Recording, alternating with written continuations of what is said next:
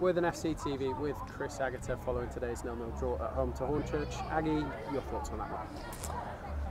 Got to take our chances, haven't we? Yes, it's the long and the short of it. I think we've created 3 or 4 really decent chances, and you know, obviously Hornchurch should come here. They're very happy with the point. Sat in the block, tried to counter. I thought we negated that pretty well.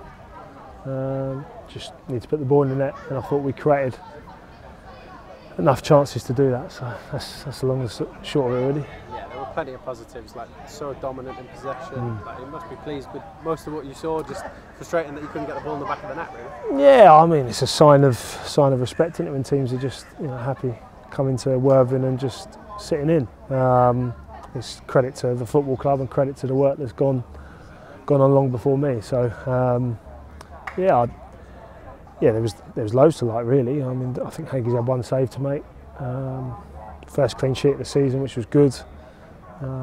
Just really dominant, really controlled. I thought we could change tempo a little bit sooner at times. I felt at times we were a bit one-paced, and I felt when we did go up through the gears, that's where our best moments come from. But it's hard like that. That is so difficult to break down, and you know, they're not 11 average players. They're 11 very good players. I mean, you know, they've got some real quality in forward areas, and part of me is quite pleased that they did just sit in, because you think if they actually had a bit more of a go in terms of pushing us back a little bit more, it might have caused us more problems. But you know, credit to the players in terms of how they went about their business. Another point picked up against a decent side. Yeah, just got to put the ball in the net. That first clean sheet is going to be a big takeaway as well. How much of a boost do you think that's going to be? Is it sort of setting a platform moving forward? Yeah, and I think that's the way that we're going to do it, is by having the football and being very good with the football. You know, it's obviously there's going to be at least 30% of the time the opposition are going to have the ball. So we need to do the basics. Yeah, I just thought we got around first and seconds really well, like defending our 18-yard box well, defending set pieces really well. And just real basic stuff, but fundamentals really are so important that perhaps we haven't done so far this season.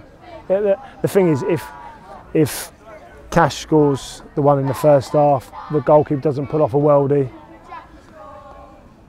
Spongy score, like Packer score, you go, that's a really good home performance, and you win the game sort of 2 or 3, and you go, that's a good day at the office. So I think we can be really positive. The way it would be is if we weren't creating chances.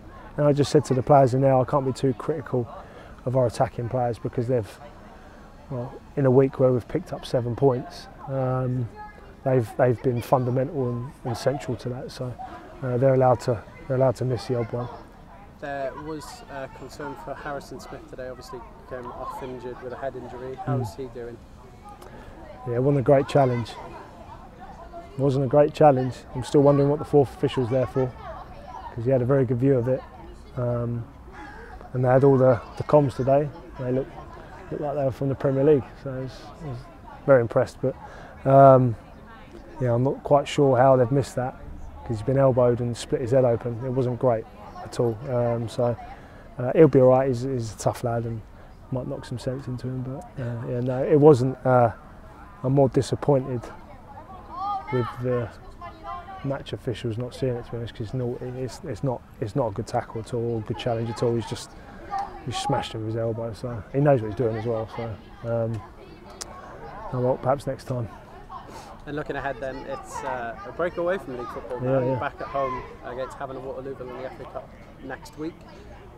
First of all, your thoughts on the draw, and then how are you looking ahead of it? Yeah, I know their manager, Sean North, head coach manager. He's good. He's really good. I've learned a lot from him when I was with him at Eastbourne Borough. He's very diligent, very switched on. So I wouldn't be surprised if it looks very similar to today in terms of their approach, which, rightly or wrongly, I think maybe we need to get used to that at Woodside this year. I just can't envisage. I don't know. I just think that's the way teams are going to play against us, which is obviously a pat on the back. But it presents certain challenges, of course, but we're more than good enough to break it down, and I think they'll be the same next week against Havant. I think they'll come here and they'll make it awkward, and it will be a very awkward game. Obviously, there's a bit of a derby element to it as well. It's not a million miles away, so I look forward to the challenge, and look forward to if we can win that game.